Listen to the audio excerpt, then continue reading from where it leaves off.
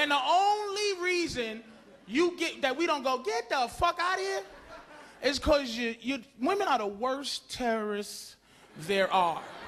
Worse than Al Qaeda, because this is what y'all do. You hold the pussy hostage and threaten to kill it if we don't listen to your horrendous nonsense. And you make it read a letter. The pussy be reading the letter. Please. Please, listen to her story, or she's gonna kill me, and you'll never see me again. Look at him, look. This posture, this ain't good when girls do that. Girls do that. He hates women. Somebody gotta tell you.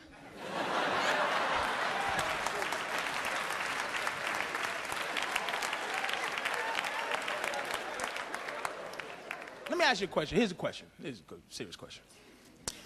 Okay, ladies, if you didn't have a vagina, like say it was a terrible train accident, right? And the doctor was like, we have to remove your pussy right away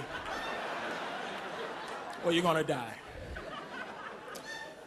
How would you keep your man past, you get a 2-month guilty, I can't leave the bitch right away because she just lost a pussy in a train accident.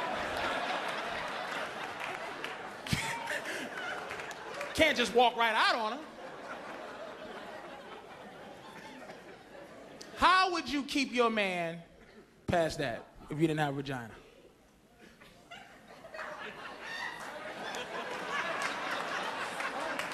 Wow. Nothing? You can talk. Suck his dick, okay, mouth. Asshole, okay, great. Do you see what I'm saying? Now, I've been getting pussy beamed the whole show, right? But I give women the opportunity to say, I'm gonna make myself worth more. But you just classified yourself as a series of holes, but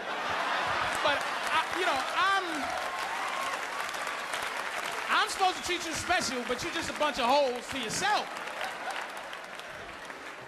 No one said learn how to play Xbox, learn how to play pool, tell better stories, get another bitch that got a pussy to come on in.